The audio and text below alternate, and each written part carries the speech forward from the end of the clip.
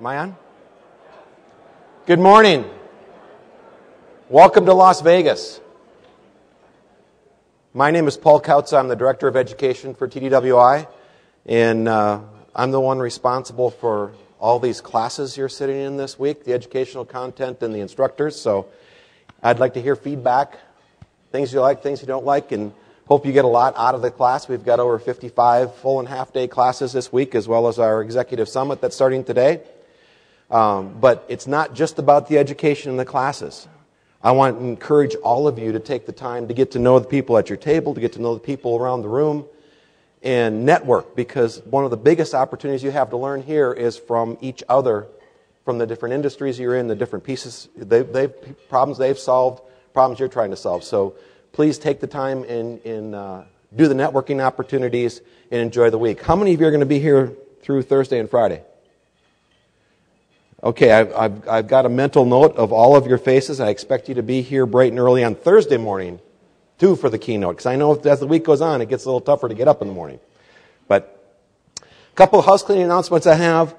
Classes will start at 8 o'clock tomorrow morning, and they'll be the breakfast will be downstairs where it was yesterday morning. It's a little confusing. We're up and down a little bit.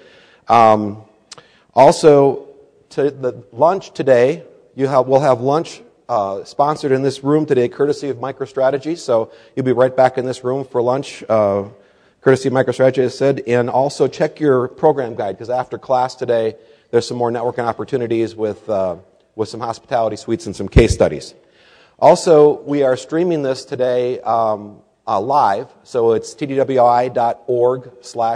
We have a live web page out there. So feel free to get your phones out and tweet about the things during the week, about Frank's presentation, and check out our live page, if you will. So with that, I'd like to take this opportunity to introduce this morning's keynote speaker, Frank Buytendijk. Frank is one of the world's leading experts in performance management and is known for his out-of-the-box and forward-thinking approach. Frank has more than 20 years of experience as a consultant and industry strategist. He was VP at Gartner, and before that held top consulting position in his home country of the Netherlands. So he just flew in last night, and it's in the middle of the night for him probably now, so he should be wide awake. Frank currently has 2 books out, one called Performance Leadership and the other Dealing with Dilemmas. And he's just about done with his 3rd book, and he won't tell me what the title is because he hasn't figured it out yet. So maybe he'll share a little more with that today.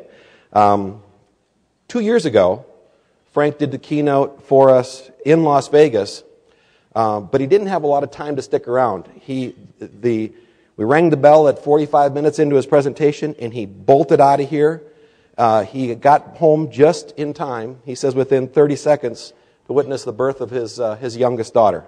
And by the way, Frank, we're still looking for that lav mic back because you went out with it. We'd like that back sometime. Okay. But Frank has a little more time to stay with us this week. Matter of fact, he's conducting 2 workshops on Wednesday with us, and it's always a surprise to see what Frank has to say, but I'm sure it'll be thought-provoking and a very good start to our conference. So with that, I give you Frank Buytendijk.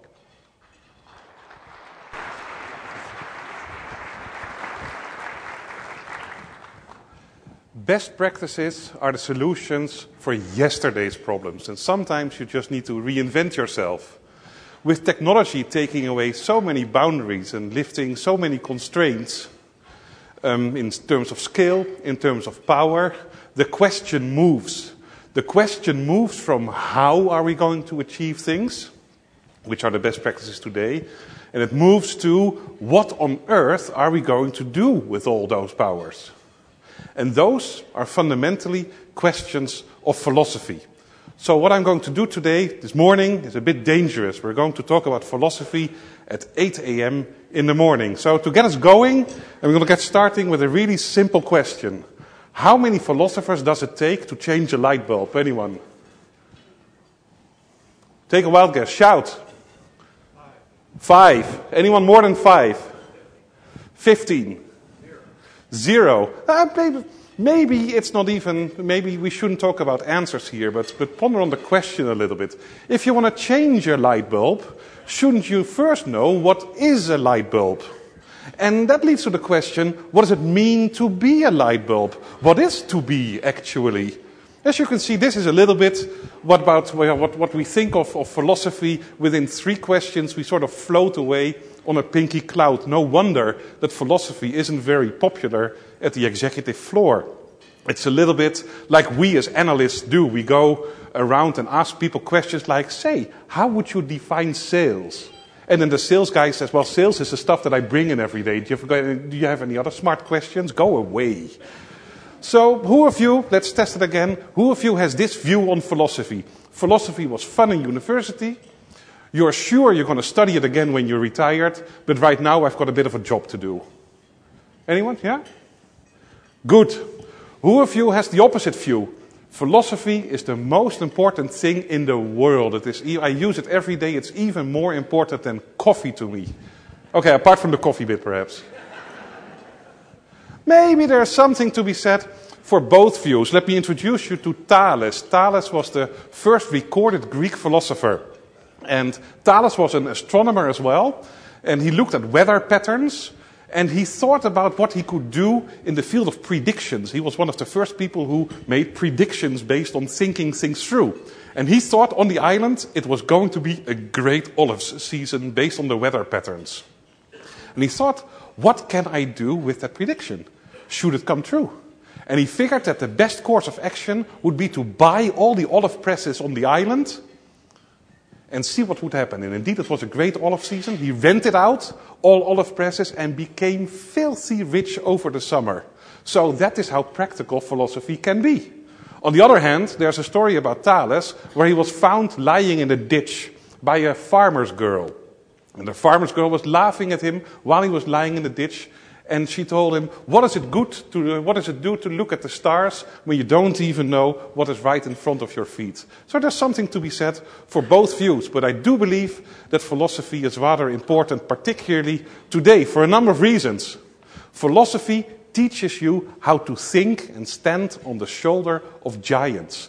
Every problem that you encounter in the business world today has been solved by the old Greek philosophers ages ago. Do you want to know about enterprise architecture? Don't read Zachman, read Aristotle. He's been writing about it.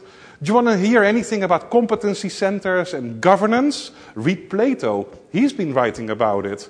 What if you are struggling with power in the company and power structures in the company? Who should you read? Machiavelli. Has anyone read Machiavelli's The Prince? It's a surprisingly easy and fun read, isn't it? It's not like hard to read at all. If you would want to hear about strategy, what should you read? You should read Sun Tzu, The Art of War. Lots of business people have read that book. Everything you could possibly want to know about things you're working on today in your company, the great philosophers have been writing about already. Philosophy also teaches you there are different ways of thinking, there's different types of logic that can coexist. So if you're working in a very shareholder value-driven environment, your data strategy is going to look one way. If you're looking in a very stakeholder-oriented environment, your data strategy is going to look entirely different, but both can be equally logic and can be equally right. Philosophy also helps you question your own thinking. Every time you do an analysis, every time you look at something and you make a statement about it, the statement that you make or the document that you come up with tells you as much about the object of your analysis as it tells you about you. Because it is you who are the analyst, it is you who did the analysis. If you are able to figure out which bit is truly objective, if there even is such a thing, and which bit of yours, you've improved the quality of your work.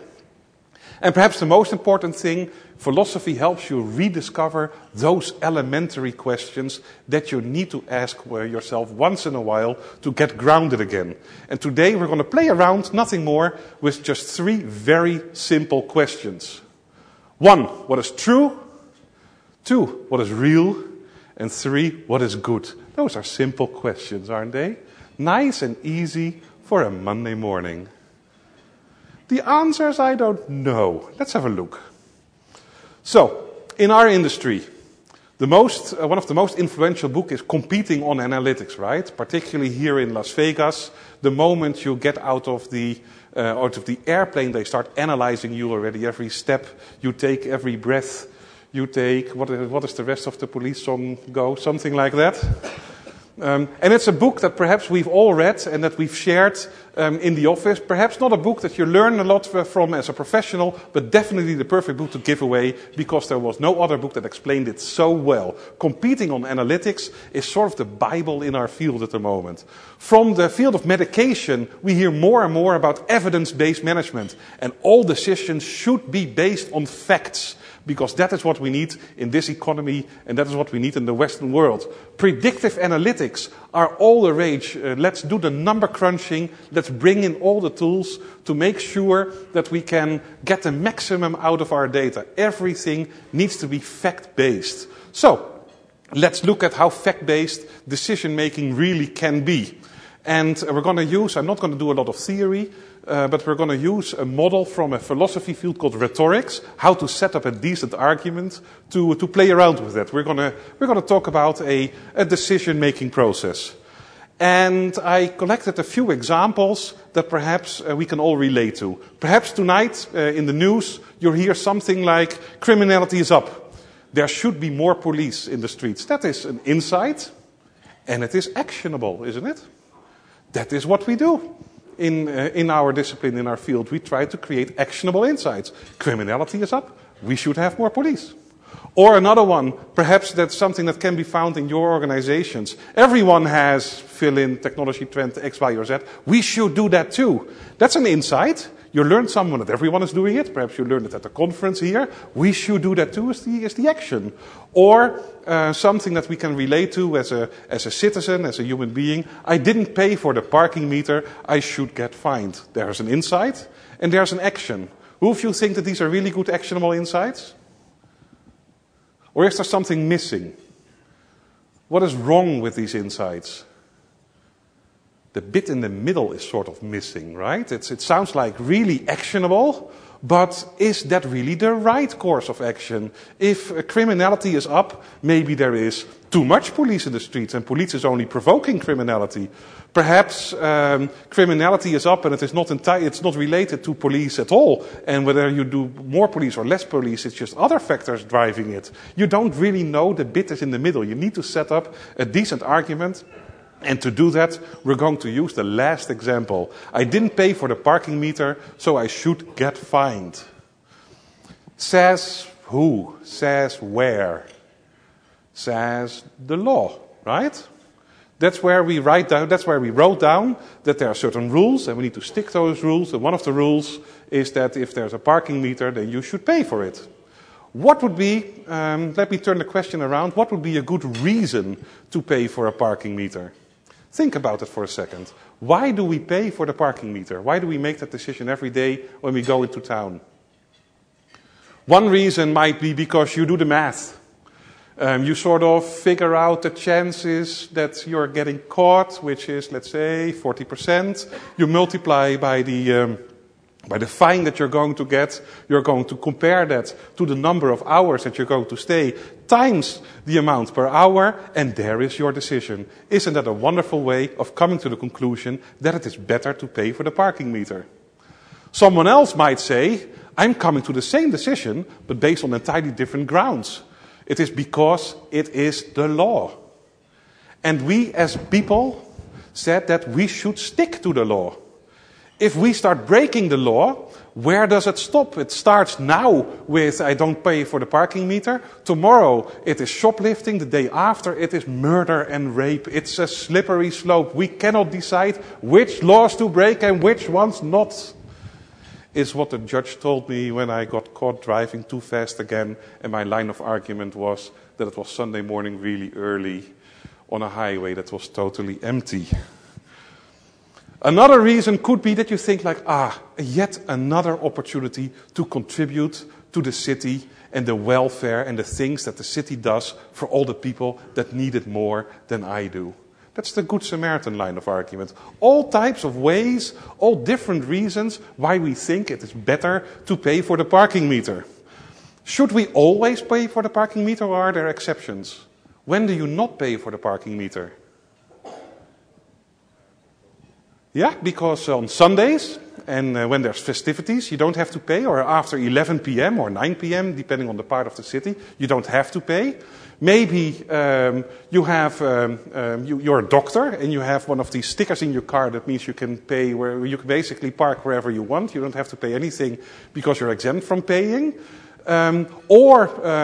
How much is it to pay in the middle of? How much does it cost to pay in the middle of San Francisco for an hour? In the middle of New York? Anyone? How many dollars per hour? Sorry? 2, 3.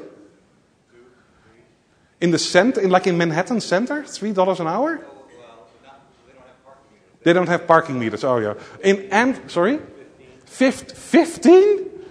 I just wanted to say like €5 per hour in Amsterdam is like legal, Robert. $15 per hour? That is just stealing money from you with a license, right? That is not right. For the first 15 for the first hour. Yeah, then it could be still longer. It goes down. That is wrong. I say, what happens if next time, tomorrow, none of us pay? Revolution. Let's see who wins. Tomorrow is going to be National Don't Pay for the Parking Meter in Manhattan City Center Day National Event. What do you think? Something like that. That could be a good reason. Many laws, many customs, many things have changed over years because we as a people felt it wasn't the right thing. So there are certain disqualifiers as well. And then at the end, you come at your line of argument. But we could continue discussing this for the next 50 minutes. There's one key question that I would want to ask. Which bit in this whole line of argumentation was based on fact, was based on real measurement, was based on true observation? Which bit? I didn't pay for the parking meter. About 2% of our whole line of argumentation is actually fact-based. The rest is what we agree upon. The rest is what we believe in. The rest is what we discuss with each other, how we feel about things. Most of decision-making isn't about measurement and observation and true facts at all. It's about us. It's about how we feel, what we think. And that is going to get only worse because big data is here.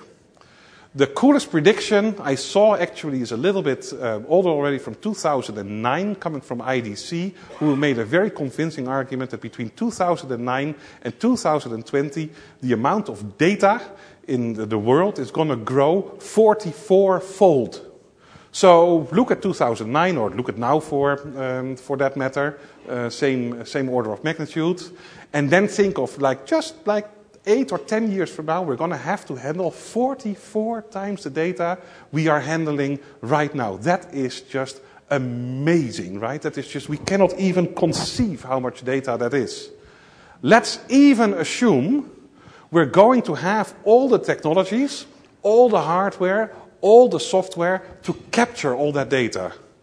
It's going to be so fast, it's going to grow so fast, that the only moment we can do something with the data is right now. Oh, it's gone again. Didn't have time to think about it. What was that? Coffee? No, thank you. Oh, shoot, missed another opportunity. This is how fast decision-making needs to be. The more data, the more subjective decision-making is going to be. Moreover, there's another prediction that talks about the growth of infrastructure. The data sizes are going to explode. Infrastructure is going to grow as well, but not that fast. That means that for the years to come, we'll only see the gap between the amount of data, the volume of data, and the infrastructure to copy it around. That gap is only growing. Today there are already data centers that can't keep their data centers synchronous at all times through the bandwidth that they have. They have fallen back to dumping data on tapes or whatever other media and FedEx them around. Basically, they have to plan for the data to travel. The data is so big, it becomes individualized. You have to plan for everything. You could even argue that data sets becoming very big and very complex and very voluminous and growing very fast almost become like people, become like individuals. Like a big DNA pattern. You could argue you need to plan for the travel. You ask questions to a data set, and what is in there is so much and it is so complex that you can't really track back where the answer comes from. You just need to believe it. Data sets over time could become dysfunctional. They could start to have erratic behaviors. Mark my words, the coolest job in 2020 is going to be being a data therapist, figuring out where it all went wrong. So, a little childhood trauma. Who is sponsoring the lunch today? Micro said, we didn't give the baby enough MicroStrategy when it was young. Something like that. Data is going to be individualized. We are going to see the days of postmodern IT. And let's have a look at what that means. This is the first postmodern philosopher that we have known. Do you know who this is? 2,000 years old? Yeah, this is the philosopher Brian. Who of you have seen the life of Brian? Yeah, do you remember the famous scene? Brian is hiding from all his followers, and in the morning he is opening up the windows of the house of his mother, and there all his followers are on the square, and they start shouting and cheering, and then Brian has this famous speech. Remember the speech? And there's this fantastic line in this speech where Brian says, like, listen, you're all individuals. And then the whole crowd is cheering with one voice, we are all individuals. Except for the tiny guy in the back who was jumping and said, I'm not. It's hilarious. But this was forecasting the future. This is the situation where we are in today. We live in a postmodern society. It just took the IT world almost 100 years to catch up with reality and to see that we are further away from the one version of the truth than we have ever been. There is no one version of the truth anymore with exploding data sizes. Every time you ask a data set something, it'll come up with a different answer, and the answer is incomparable to other answers that you get from different data sets. You cannot figure out anymore whether the answer is correct or incorrect. The only thing you have time for, the only thing you can comprehend, is to figure out if you trust that number based on the context or if you trust that data source based on earlier experience. Like asking questions to people. If I ask something to Paul, I probably know that what he's going to say is very reliable. If I would ask the question someone else who has no clue, I would ask someone on the street, I'm not sure about the quality of the answer. Managing an organization, being responsible for organization's performance, is not going to be about true or not true anymore. It's going to be about trust and collaboration. Basically, what managing and making decisions has always been about. Make up your own mind. So, let's move on to the next bit. What is real? Who of you know this painting? Or what this painting stands for? Who of you know the story of Plato's cave? Heard about Plato's cave? That's a cool story, isn't it? For those of you who haven't heard it yet, let me quickly recap. Plato was a weird guy. He wrote a story 2,500 years ago about a number of prisoners that were in chains in a cave, and they had been there all their lives. They were sitting at a little wall, with a little wall in their back, and all they could see was the wall in front of them, a little bit like this ballroom, the wall over there. And behind them, there was a big, here it is, behind them there's a big fire. And then there's people walking back and forth behind them and in between the fire. So what the people and the animals that are walking back and forth do is cast shadows on the wall of the other side. And because the cave is like a round structure, even their voices and their sounds come back as an echo. So all the prisoners see are the shadows on the wall, and for them that is reality. It's all they've seen their lives. That's what they made sense out of. This is how we learn as human beings. To give you an example, my oldest daughter, who's now 12, I think she must have been around 5, when we were walking in the street in the city, and all of a sudden she stood still looking at this guy, and with her mouth open like this, it's like, that's really impolite, don't look at that person, come on, let's go. And I asked, like, what's that? And he says, well, and it was a big Scandinavian guy, and then she said, well, the guy had like a big beard, so it's a guy, but he also had long blonde hair like me, so it's a girl. So all of a sudden, she had to adapt her model of the world because it wasn't as she thought it was. She had to change her rule. This is how we learn. We interpret our way around it. And for the prisoners, all they can interpret are the shadows of... Is Plato a weird guy or what to come up with a story like that? And he makes it even stranger.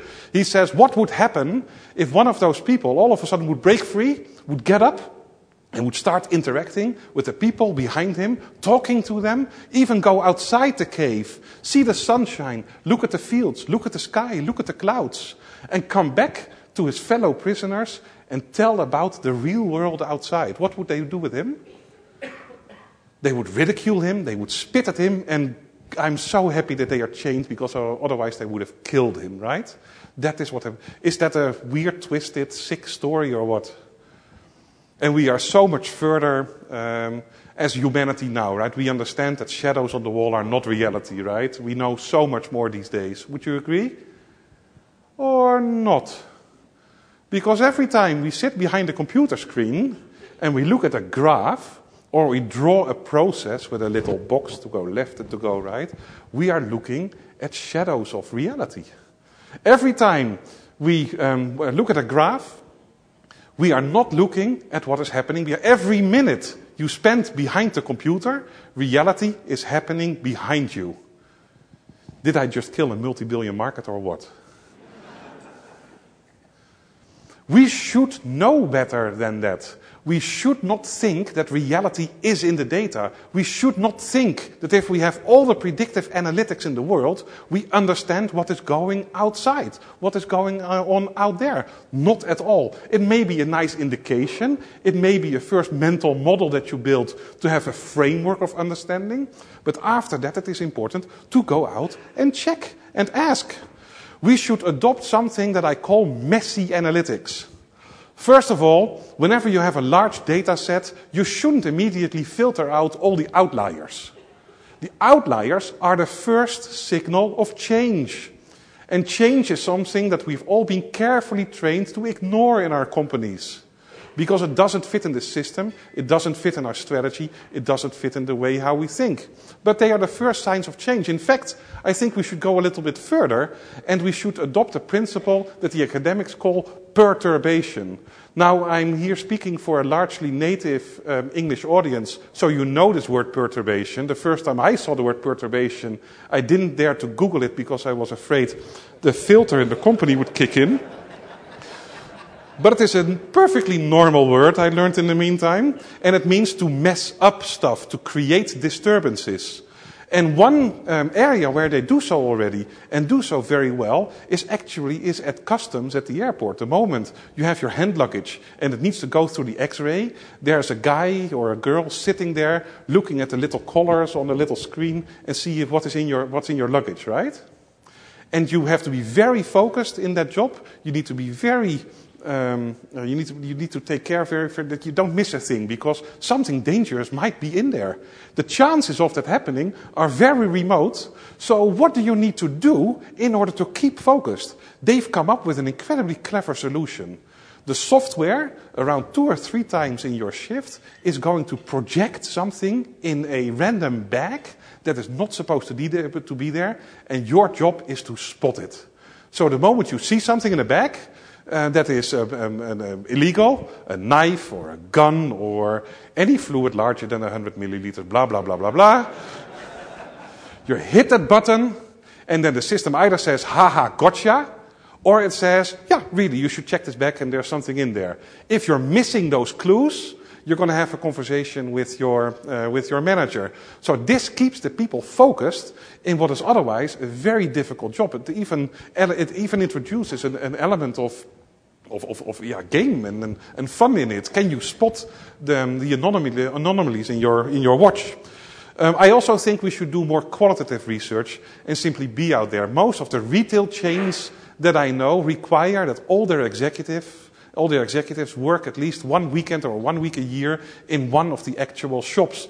And I've also heard of an American, I even saw an episode or 2 of an American TV show called Undercover Boss. Have you seen that? That's a really cool TV show. That's almost like a real life soap. And then, oh yeah, there's this new guy who's going to walk around as well. And that actually is the CEO with a blonde wig and a moustache, right? So that no one recognizes it. And what is invariably the end of the show? What does the CEO say at the end of the week? That, oh my goodness, I had no idea. With all the management reports, with all the balance scorecards, with all the performance indicators, with a complete back office giving him all the information about the performance in his company, he says, I had no idea. This is how important qualitative research could be. So, wonderful that we have customer surveys and statistics and that we score a 7.9 out of 10 or whatever, but it is not the end of the analysis. It is the start of taking it, going out there and walk in the middle of reality. Don't look at shadows on the wall. Now, let's move to the most interesting bit of all. What is good? How do we build the business case for analytics? What is a good business case? That we create a more efficient organization? That we create a more effective organization? Or are there also moral and ethical concerns in what we do?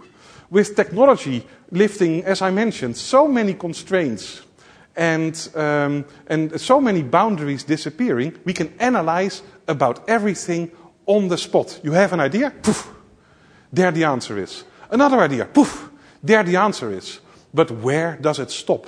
This question we never reached because we simply didn't have the technology to answer all the questions that we had. But this is a question that we are being confronted with more and more. I'm going to share a couple of examples with you. Stuff may be possible, but is it right? I think this is the most important analytical question we can ask ourselves for the years to come. So, close your eyes for a second and assume you are an analyst in an insurance company. And you just read this morning in the newspaper that scientists have found a strong correlation, not causality, a strong correlation between sitting too long behind your PC, too many hours a day, and having neck and shoulder problems. Do you think that is would you believe that piece of research? Would you, if you would read it? Okay. You know that your insurance company, a little bit over a year ago, launched this massively popular community website, something like Facebook, where all the people that are insured with you all around the world can interact with each other and discuss who the best doctors are, like your local Yelp type of thing, discuss what the best treatments are, what kind of tips and tricks they have for their health, diet things, etc. You have people contributing from the company as well. And as an analyst, you have access also to the web log data. So you take the web log data, you rank the users from who is spending the most time on the community to the ones who are spending the least time. You cross-correlate that with the claims data, and ta-da! There is the correlation. Your insured people that spend the most time on the community also have more back and neck problems. Slap them with higher premiums, I say. Micro-segmentation, predictive analytics. Who of you would feel good about this analysis? Yes, I've created yet another bit of shareholder value today. No one? Come on, you can do this. This is all that you have the technology at your fingertips. Who of you say I'm not sure if that's the right thing to do? Why not? What is wrong with this? What is fishy? First of all, you're not doing your business model a service. Insurance is not about microsegmentation. It's the opposite. If you apply microsegmentation to an insurance environment, basically the only conclusion is that everyone who hands in a claim is unprofitable or affects profitability, customer profitability in a negative way, and therefore should be kicked out. That's not a very good business model. Furthermore, you are on one hand side, you are attracting people with all the marketing budget you have to spend as much time and to contribute as much as they can to the community website. And the moment they do, you just slap them in the face. And you didn't even ask for consent. So this would be an unethical analysis. You should have known better. So, okay, In a parallel universe, it's the same day, you're the same analyst, you read the same bit of research in the morning about the correlation between neck and back problems and spending too much time behind your computer, and you create an alternative research design. You post a survey on the community website with only 3 questions.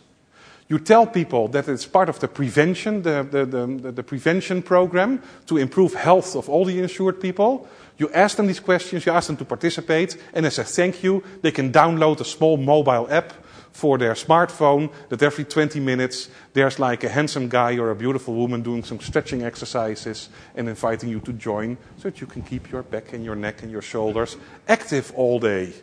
Now, this research design, as you know, creating a survey and asking people to respond to the survey is less precise and is less reliable as an instrument, right? It is an inferior research design. Who of you think that this is a better analysis nevertheless? Okay. Who of you think like, research, the surveys, etc., just give me the damn data? I think that the inferior research design actually is better because you have consent. People do know that what you're analyzing about them, and there is no conflict with the community website. In fact, it is a win-win situation, which is essentially a modern definition of ethics anyway. You're doing something that is good for everyone. You help people not having neck and back problems, and you help creating a healthier profit or a healthier cost structure for your organization at the same time. So, next example, next day, you're back in the office again. Good night of rest, and you have another idea. Let's have a look at dental insurance today. And within 3 minutes, because you had this brainwave, you figured out that 20% of all customers that upgrade their dental insurance make use of the upgrade within 6 weeks after doing that. This is essentially the first style of analysis, right? Compared to the checking the weblog statistics. You do not ask for consent. Who of you think that this is not the right analysis to do? It's exactly the same as the previous one. Who of you believe that there's no issues of doing that? Why is that? Why is there no issues? There is no. You didn't ask for consent. You didn't ask for permission. You just did it. You just analyzed it and found it, and you changed the coverage of the insurance, and you say like it needs to take 6 months before you can make use of it. You didn't induce any behavior. Exactly. There is no. You didn't induce any particular behavior, and it is also not confronting with the other things that you're communicating with your customers. In fact, you are protecting your business here because you can argue that the whole idea of an insurance indeed is to create a lot of money for a lot of people to cover the needs of the few the moment it is there. So you create a buffer of money. The moment that lots of customers make use of that buffer, moments after they've opened it, they are exploiting almost a weakness in your business model there. And it is okay to protect yourself from that because there is not the right intent in this particular case from the customers. So although it is the same situation as the first analysis, in this particular case, it is okay. You see how important asking those questions about ethics really are and understanding the context of a specific case that you're analyzing. Let's go to one more example. You've got all the data mining tools in the world, and boy, are they advanced. What they do is send you an email every morning, 9 a.m., with the top 10 things it found in the data, crawling through all the processes and crawling through all the data warehouses and crawling wherever what they do. And at one moment, one morning, you open up the email, and on number 1, it says that customers, in this case you're not an insurance company, let's say you're a bank, customers over 65 have the highest fraud levels. Old people cheat. That's what the report says. Not a surprise to anyone, but nevertheless, who of you say, yep, that's what the data tells, I checked the way how it was analyzed, it was perfectly done, the data mining tool didn't miss a beat, I perfectly understand the analysis, this is correct information and I have no problem with it. Anyone? Old people cheat. No one has a problem with that? No one has a problem with that? Or do you have a problem with it? Yes, of course, there's interpretation, blah, blah, you did your homework, etc. All people do cheat.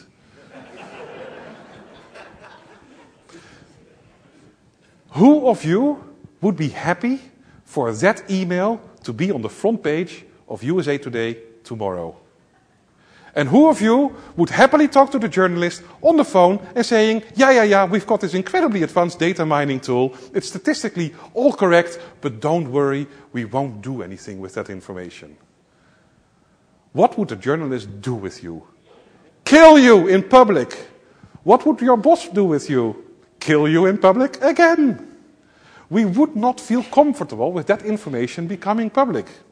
Now, the weirdest thing about this particular example is that, in this case, the technology is answering questions that weren't even asked. So you can think and you can say, in what the philosophers call a consequentialist way, it is okay based on what you do with the information. It might be true, but I choose not to use it, so therefore it is okay. There are no ethical, there are no moral concerns. But there's another school of thinking, the universalist school of thinking, that think you should know, you should be able to know better. You should know upfront what is the right thing to do and what is the wrong thing to do. And technology doesn't even give you the chance anymore. How many BI tools do you know that have an unlike button? Facebook doesn't even have an unlike button. There are no BI tools in the world that have an unlike button that say like, you know what, this was great information, don't ever do it again. Who of you have policies in place, have a data strategy that talk about the ethical concerns of the stuff that you figure out by accident or that the technology figures out? This thinking is clearly not very well developed in most organizations, and it is scary as hell because these problems are real and we've only seen the beginning of it. So, we played around with 3 simple questions. What is true, what is real, and what is good? And I'm going to end again with one question. How many philosophers does it take to change a light bulb? Now, that should be easy by now. Yeah? About 700, I would say. 1 to actually change the light bulb, and 699 to visit a conference and discuss how Nietzsche would have done it. Thank you very much for your attention.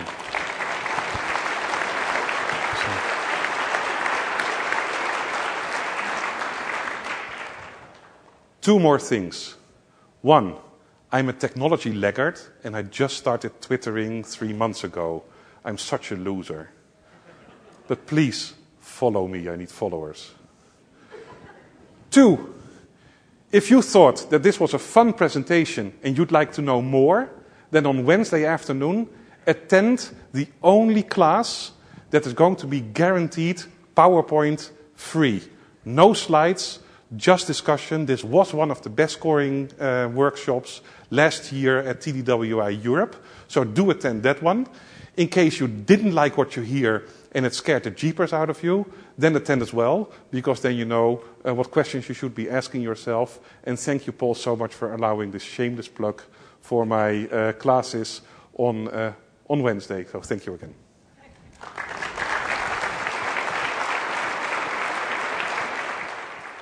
Thank you, Frank. I think we're at 8:45, so thank you very much for a wonderful presentation. The classes are downstairs 1 level. Executive Summit is right next door. So enjoy the rest of the week. Thank you very much.